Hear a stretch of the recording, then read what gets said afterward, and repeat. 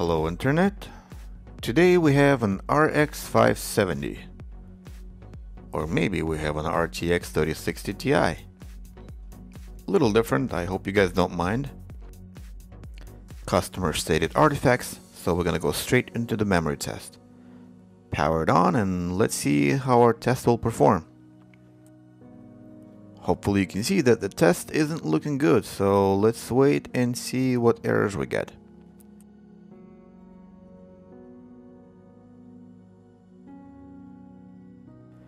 USB drive come out. Let's open it up and let's take a look at the primary report file. Right there, it shows we have two locations with the memory errors, A0 and B1. Another way we can confirm this is by looking at the NVMT test. Every line starting with A0 shows same minimum and maximum value, which is good. However, those values are different from the rest of the chips. Looking further down at the B1 shows different minimum and maximum values, also indicating a problem.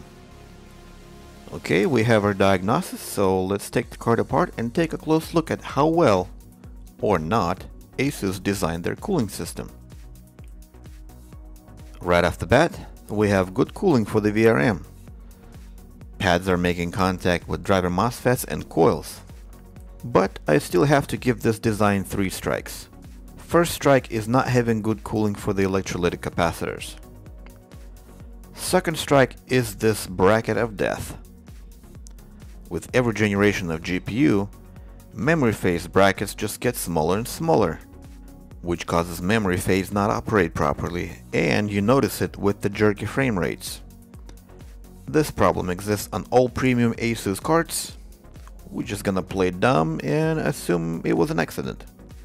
Moving on to the radiator, it appears that the heat distribution pipes actually solder to the radiator, which is great. But there's so little solder, I don't think it's soldered all the way through. I mean, you can see some of it there, but that's all. That much just could be a decoy, and I'm not too comfortable to call this a feature. Maybe an attempt. On the back, no pads. Strike 3. Now let's look at the core itself. I don't know why there's a big bar mark over here and a few on the edges over there. Possibly because paste was a little dry. I'm not sure. In any case, if this card gets fixed, it'll receive a new paste at no additional charge. Back to the memory chips. A0 and B1 are going to be those two, and it looks like we have GDDR6 from Samsung. I have a few of those in stock, so let's get on it. This time I'm using pins to keep the board from moving around on the preheat station. The only problem with those is that the cards have different size holes, so I have to make sure I have a few different size pins to counter that. Keeping the boards from moving around gives a good number of benefits, so I thought I'd share it with you.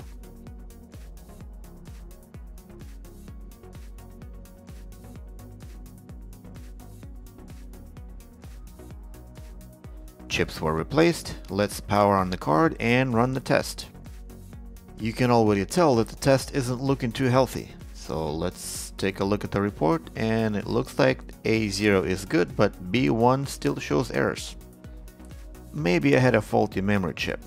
That happens sometimes. So let's try another chip and see if that fixes the problem.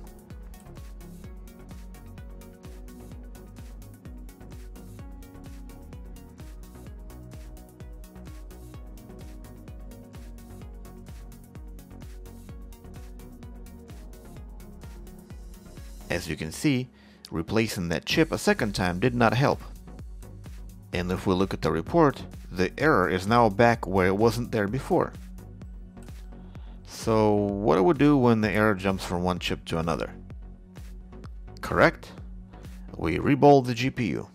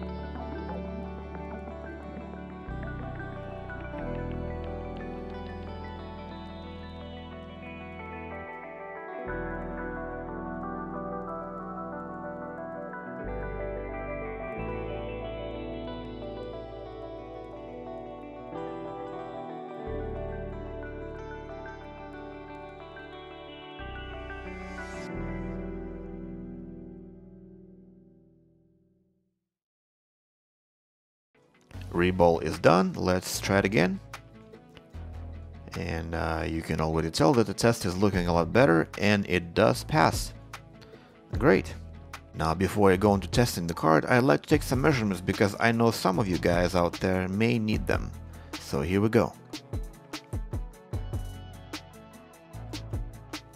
12 volt kilo ohms, 3.310K. This 12 volt inductor is kilo ohms, 1K on 1.8 volt line, 20 ohms on memory. This is Samsung, so that's normal. This 12 volt inductor kilo ohms, 5K on 5 volt, and 5 ohms on PEX. Now let's check for voltages.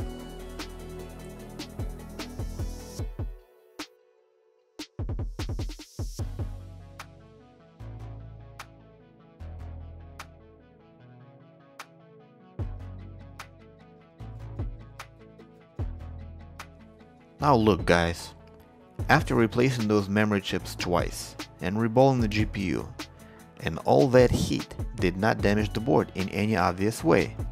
But look at the memory phase area. You see the dark spot? Why ASUS thinks this area can be cooled with a small piece of aluminum? I know why. They want it broken as soon as possible, so you go and buy another GPU. That's why. In any case, the card is assembled and we're finally ready to run some stress tests to make sure it works under load and performs as expected. Few minutes in firmware shows stable temperatures all the way. No artifacts in valley, and super precision is moving as smooth as expected.